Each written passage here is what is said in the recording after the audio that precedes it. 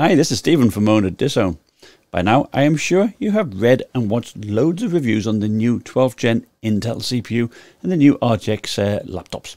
There is no denying that Intel's Alder Lake is a clear winner, but much depends on pricing because I don't think AMD's 6000 series will be all that bad.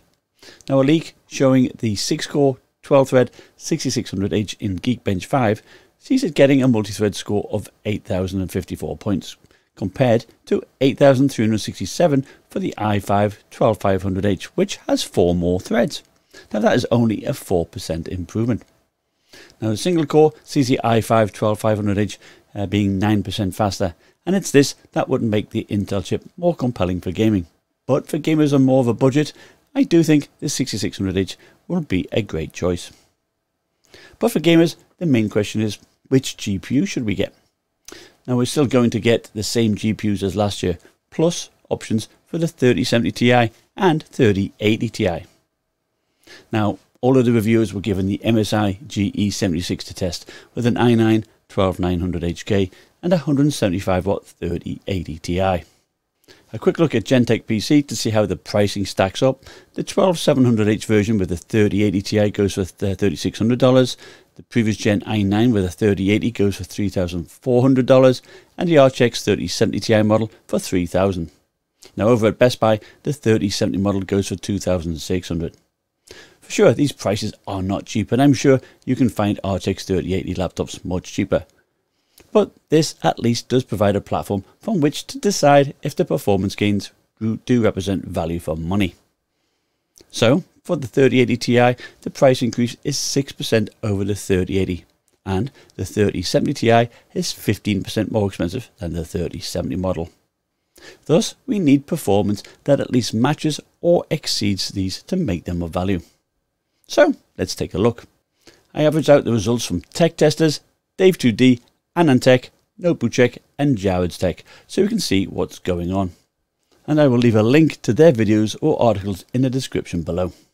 Now, Tech Testers was the only one testing an RTX 3070 Ti using the ASUS ROG Strix Scar 15. They tested several games and laptops, but one has to be careful and make sure you only look at results using the dedicated GPU, and also bear in mind slow RAM possibilities in the Ryzen machines.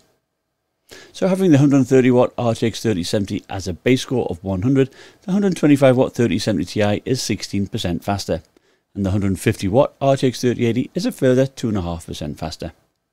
This 16% performance boost matches the 15% increase in price between the 3070 Ti and the 3070, so that does make sense to me. Now moving on to the RTX 3080 Ti, I showed a resolution on the left, 1080p, 1440p and 4K. The yellow, red and blue bars represent the percentage improvement of the 3080 Ti over the 3080 or the 3070, with the score of 100 being the baseline. For example, Notebook Check across all three resolutions had the 3080 Ti being 26% faster than the 3070 and 20% faster than the 3080. Now it must be pointed out that they didn't have the MSI GE76 with the RTX 3080 to compare against the 3080 Ti. They had the Alienware X17 and the Neo 17, which probably perform a little bit slower than the GE76 would. Anantech tested two resolutions, and this time the RTX 3080 Ti GE76 was only about 5% faster than the 3080 GE76. And this is similar to what Jared's Tech saw as well at 1080p. You will notice that I also put the figure 108 in the red bar. Now that represents other 3080 laptops that he had tested, such as the Legion 7 I believe. So depending on what laptop you are comparing, this can make a huge difference. And Matthew Moniz actually showed this beautifully. He tested the new Razer Blade 15 and the Razer Blade 17 with a 3080 Ti and compared them against the GE76 with the 175 watt 3080 Ti. The Razer Blade 17's 3080 Ti uses 10 watts less at a max of 165 watts. And this translates into about a 14% performance hit. And that model costs a crazy $4,400 after tax. Dave2D had the 3080 Ti being 20% faster than the 3080, and Digital Trends had it at 10%. Interestingly, Digital Trends showed that the GE76 with the 3080 Ti was comparable to a desktop RTX 3070, which is quite amazing really. And as for resolutions, there actually doesn't appear to be much difference in percentage improvement at 4K compared to 1080p. And this suggests to me that the 12th gen Intel chip is fast enough to feed the 3080 Ti even at 1080p. In the center of my slide, I sum up the differences. The RTX 3080 Ti is 11% faster than the RTX 3080 and is 6% more expensive. So on this basis, it is good value. But one must pay attention because, as I showed, not all 3080 Ti's are equal. And some are even more expensive, so do your own analysis before you buy. The RTX 3080 Ti is 12% faster than the RTX 3070 Ti, but the difference in price was 20%. So I would definitely look to pay less than the $3,000 that is being asked for that model. Perhaps something like the MSI GE76 Vector with a 3070 Ti at $2,800 might make sense. Or if you drop down to the 12700H, where it's $2,549 over at Exotic PC. Now, I have the 2022 Aorus 17 coming in as a review unit. I think it has the 3080 Ti, and I will do an unboxing and a live stream on that.